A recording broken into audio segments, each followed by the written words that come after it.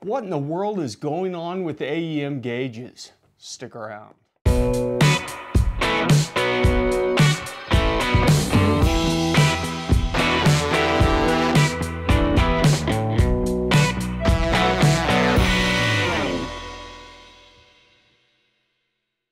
What's going on, everybody? Welcome back to the garage, and there's been some changes over the last couple years on AEM gauges. Some of you might know that AEM got bought out by Holley. I have my speculations as to why that is. Mainly, Holley's wideband controllers are junk, and they were hoping to possibly kind of sort their stuff out by bringing a company in that really specializes in wideband controllers. While offering mini gauges, standalone stuff like that, the Wago AFR gauges is really where AEM shines. Now, as I've said in the past, this is my preferred gauge out there. I know a lot of you may disagree with me. I don't care. I don't care. What I like about AEM gauges in particular is they give us an opportunity to bring in our wideband data without using analog data. Analog data is terrible on a vehicle. When you're trying to bring in a 1 to 5 volt or something like that signal in a vehicle filled with those, it has a tendency to get skewed. Your data is not reliable. So even on the older 300300 and the 30 whatever it was, 4 something blah blah blah, you could use a serial. Now this happens to be the CAN bus unit that plugs right into the OBD2 port and creates a device on HP tuners. But that's neither here nor there. The question that I've seen lately since the acquisition by Holley is, why am I getting junk sensors? I used to get Bosch authentic sensors with these. So I bought this one off of Amazon. Amazon's a crapshoot. AEM tells you, make sure that your gauge is not a counterfeit. Now, listen, I don't necessarily buy into this whole thing that there's a huge counterfeit ring making AEM wideband gauges out there to undermine AEM and stuff like that. Part of me thinks that AEM just has some junk that goes out and they want to blame it on counterfeit. So let's open this thing up. Let's take a look at what's inside. Hopefully I've got my B cam over here so we can get a closer look at some of this stuff and see what's going on. Right away, our gauge is kind of just not in there. So if we look at this, there's no signs that I don't see somebody making this as counterfeit. It's such a well-made little unit. That's what I like about them. They're so thin. But let's get to the meat and potatoes of it. Specifically into the wideband sensor. We should know pretty quick whenever we get to that point. There's our OBD2 cable. There's our bung, our rubber band, and some butt splices. The rubber band is for retention of the gauge in certain gauge housings. Here's our extension cable for our OBD2. Documentation.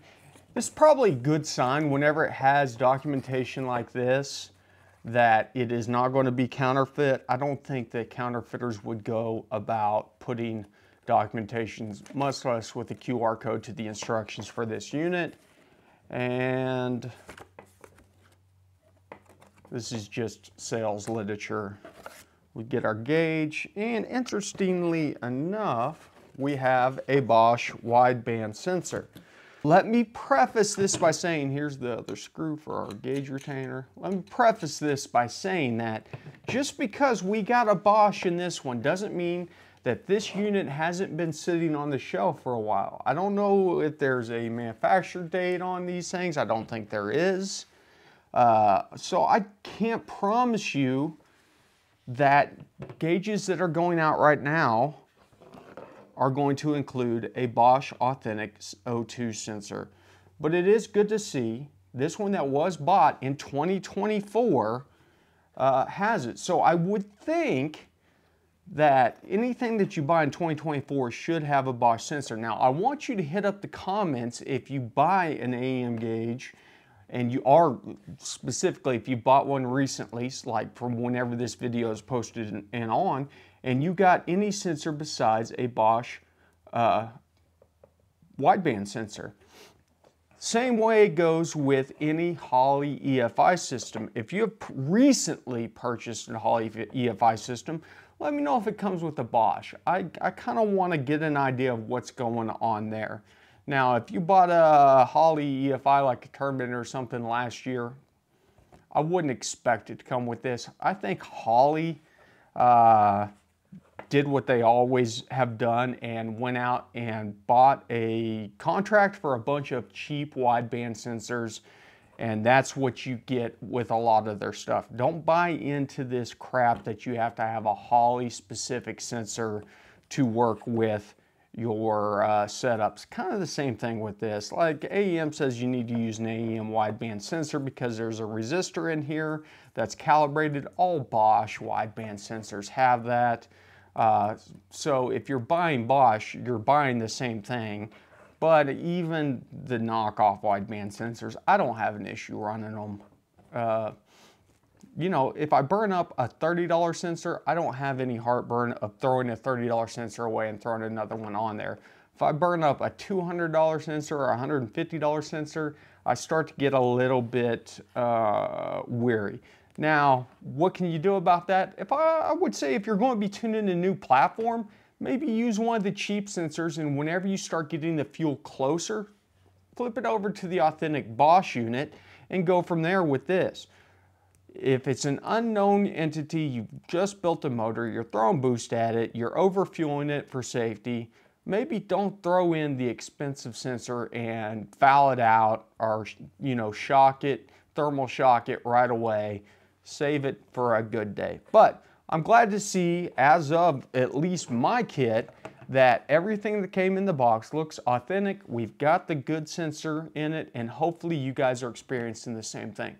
So, as I've always said, I want you to hit up the comments because I'm really interested to see your feedback. I don't want feedback on glow shift, Ballinger, Innovate, all that stuff. Listen, I know everybody has different opinions. Most people like Ballinger. I don't like Ballinger. I'll talk about that later on. But I'm not a fan of Ballinger for multiple reasons.